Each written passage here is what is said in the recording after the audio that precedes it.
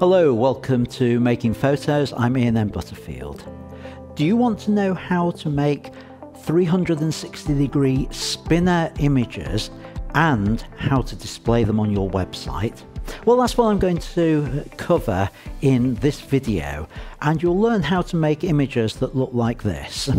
I had a client in the studio a few days ago, and I was teaching her how to create these types of images. So I thought this would be an ideal opportunity for me to go through it for my YouTube audience.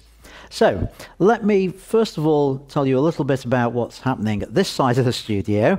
Over here I've got my usual computer setup, laptop and main monitor. I'm in Lightroom, as you can see, and actually here are the products that I was photographing for my client. I'm going to go through similar techniques, but not with pottery, with something else. The only reason I have this set up is so that I can tether, so that I can see the images as I'm creating them. So at the other side of the studio, we've got the camera and the desktop studio set up. Let me explain that to you. So over at this side of the studio, camera on tripod, and the orange tether cable that links through to Lightroom. So as I said, I can see the images on the screen there. I'm doing this with just one light, one softbox. The reason for that is not normally the lighting setup I would use for this, but when I was working with my client, she needed to be able to replicate the lighting setup at home with her own setup. That was the point of the training. So I wanted to keep it as simple as possible. So single light. Where I would normally have had an extra light, a fill light coming in on this side, I've just put a piece of white card. I'm just going to bring that in slightly. That will reflect light back onto my subject. My subject for this is a small toy car, is what I've chosen. And for the turntable, I'll take the bit of paper off there. What I've got here is a simple Lazy Susan, bought from IKEA, as you might be able to see on there. And although I have marked it up with various markings on there for being able to turn it particular numbers of degrees, I'm not actually even going to use that today. I'm going to put that down. I've put it on a scoop of white card, standard tabletop studio setup for me. And I'm going to put a piece of white paper on top of it. How did I cut the white paper? I just simply inverted the Lazy Susan, drew a circle around it, cut it out. That will go on top. Now, I did a quick fold into the middle, just very, very gently. You can't see it I can barely see it myself. You certainly won't be able to see it on video. So I know exactly where the center is when that's on there. To prevent the car from moving, I've put a little bit of blue tack on the base of it and the center of the car, and I'm just going to put that bang in the middle of the Lazy Susan. So in theory now, if I turn that round, that should move around a center point, more or less. Now, I'm just going to start up the tethering over on Lightroom, and then I can set the camera up ready to do a couple of test shots. So here in Lightroom, I go tethered capture, start tethered capture, and I put in a date, the 16th, and I'm going to call it 360 demo. And I can set a few things up. I'm going to say custom text there. That just gives me a naming, my standard studio metadata, and okay. It has detected the camera. I can have a look at what the camera's seeing by pressing live. So now I can have a go at focusing up, and I can keep an eye on that to make sure everything is in focus. So that appears fine. I can also check what this looks like as it turns round. That's looking good. No, that'll do. So with that in place, take it out of live view. Lighting, I say, is the softbox on there. Plenty of light over onto the scene. So let's turn that on, turn the trigger on. And I've already metered that up at f8, so I should just be able to take a test shot and we'll get an image on the screen. And that's not looking too bad at all. Now, I'm also going to just do test shots in different positions because I want to just see where the reflections might be and how it looks in different positions. That's fine. Again, that's a position where I expect I might get a reflection on the windscreen. And looking over, not too bad actually. I'm happy with that. So set that in the middle there, and what I now need to do is just create a sequence of images with this lighting. Now, because I've done test shots at the beginning, so I know when the start of the sequence is, I'm going to do one shot that indicates the start of the sequence. And that is, I put my finger in, do a shot with that in there. So I know that every image after that is part of my sequence. When I get to the end of the sequence, I'll simply do another shot with 2 fingers in, and you'll see that. Now, I'm going to do the sequence. First shot, I'm going to start turning this round. And I'm going to turn it anti-clockwise and just move it slightly. Now I'm aiming with my brain thinking of the positions of a clock. I'm trying to get 24 positions on here. Now if I don't manage to quite get it right, it actually doesn't matter, because as you'll see, when we create the final spinning animation, we say how many images we've got in the sequence. So I've moved it slightly, take another shot, move it slightly again, take another shot, again, shot, shot. Now at this point I'm going to do something a little bit, you might think, strange with the animation. We don't actually have to have the full animation of it just turning round for the whole time. I'm going to animate the doors on this opening as part of that animation. So my next shot, I'm going to keep this exactly where it is. I'm just going to open the doors very slightly. Open them slightly again. And a little bit more. Now the doors are open, I'll carry on with the spin. So what we'll see in the animation of this, we'll see the car turn round, the doors open, and then carry on spinning. And at a particular point, I'm going to have to do this in reverse to close the doors again, so that when it gets back to that start position, the doors are actually closed, so it matches up as it goes round. So let's just move it on slightly. Take a shot, move slightly, take a shot. And the more images we put into this, the smoother the animation will actually be. Now the car is facing away. This is the direct opposite position to when I open the doors. I'm going to take this as the opportunity to start closing the doors as part of the animation. So we just close them very slightly. That little blob of blue tack makes sure that the car doesn't move as I do this. And almost closed. And then finally closed.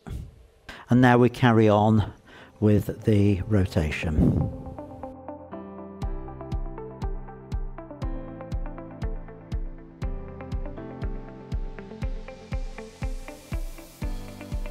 And finally, we're back to the start position. So now I know this is the end of the sequence. I'll do the shot with 2 fingers in there to indicate that.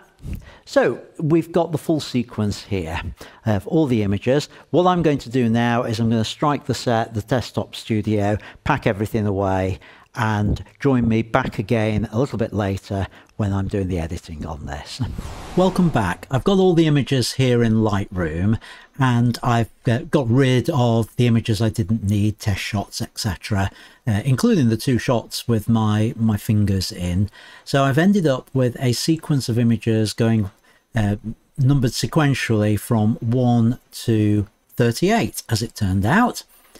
And I'm not going to go through the whole editing process on here, but I just want to make a few points. So let me head into the develop module, that's D, and along the strip at the bottom you can see all the images. Now the trick here with doing these sequences is to make sure you apply exactly the same settings to all images. So the easiest way to do that is click on the first image, Control A to select all of them, and make sure auto sync over here is selected. Now you can see I've already done some edits on these. I've already done a crop, so if I move to a different image in the sequence, you can see they're all within that same bounding box, that same crop that's applied to all of the images. If I want to do a change, and just purely for showing this, I'm going to do a, let's say, a dehaze change, because you can see this, and if I haze it down on one image, you'll be unsurprised to see that that gets applied to all the images, so they're all hazy. Well, we don't want them all hazy, so I'm just going to undo that, and that undoes for all of them. So make sure you apply exactly the same settings to every image. I've come out of crop as well, and that will give you a sequence of images. Now, important to note, your first image is your start image. Your last image is the one directly before it gets back to that same position, so that the sequence goes round in a circle as you do the 360-degree rotate. So we now need to export all these images. Again, Control A to make sure they are all selected, and export. We are going to export these to a specific folder, and I'm going to call mine Car 360 Demo. You want to rename them, make sure the last 2 digits are sequential numbers. So I've got a rename to web on there. I'm going to take that off, and we can see my extensions already have a couple of sequential numbers on the end, so that's fine. And I want JPEG, sRGB, because they're going to be shown on the web, and size, we want to make them a reasonably small size. We don't want them too large, and so I am going to say long edge, and long edge of, let's say, 1000. I'm going to remove, normally I keep all metadata, but because I need these to load quickly, the only things I want in there are my copyright information. I can choose to put my watermark because it would appear in every image, but to keep things nice and simple, I am going to remove that. And then once the export is over, we're going to show in Explorer. So let's export the images. So here we are in Explorer with all the images. And just a quick check for you about the images. Select the first one, go to view, make sure your preview pane is selected as it is here. You can then slowly step through and just make sure that everything works on the sequence. See the doors opening, and it carries on going round, and that's looking quite nice as we go all the way around. And then the doors start closing again, and it finishes off the rotation. So I know all that's going to work. To create the 360-degree spinning image on the website, we're going to use a WordPress plugin. Now, if you haven't got WordPress, I think this is still possible through the the website that I'm using, but it's so much easier if you have. Let me head over to WordPress. I'll show you the plugin. Here's the plugin. It's a 360-degree JavaScript viewer. So if you search for that within your WordPress plugins and install it, this is the screen that you will get. And it's really a very powerful plugin. Now, I'm using the free version here, so you don't necessarily need to buy the paid version. I would feel sort of duty bound to upgrade to the paid version if I'm actually producing these specifically for a client. As I mentioned earlier in this video, I trained the client on how to do it herself rather than me producing one for her. But here we go. Once you've got the plugin installed, you'll see it appear on the list of plugins. And to then create your spinner, you need to make sure that sequence of images are uploaded to your WordPress site. You'll find down here within your WordPress plugins, the 360-degree JavaScript viewer is there. You can actually go through the steps here. You can just select your first image to get started, and it asks you to select an image from your image library. And you can see here I've previously uploaded one of Doc Ock from Marvel, and you want the image that's number 1 in the sequence. Now, just a word of warning with this doesn't actually work for me because, as you can see, I'm using Amazon AWS to host my images, and there are some issues with that, namely this ID that appears in the sequence with it. So all the images have to be in the same folder. Now, the way I get around that is to upload using another application. This is the S3 browser, and you can see I've already uploaded the sequence of images here into a folder on my Amazon server. What I need, having uploaded them all, is I need first of all to make sure that all the images are readable by everyone, so set your permissions accordingly. We need the URL of the first image, so make sure I'm clicked on the first image, and in this particular app it's down here, so I can just copy that. If you are able to do this directly through the plugin, you'll find that you just select the image, the first image, and then say this is the first image in the sequence. Now that will fail if I was to do that now, so I'm going to back out of that and come into it a different way. So I'm going to go directly to the website, open a new tab, and the URL is www.360-javascriptviewer.com/WordPress. And you get the little introductory video, but scroll down and you can generate your WordPress codes here. So what I do is highlight that and paste in that URL that I copied earlier.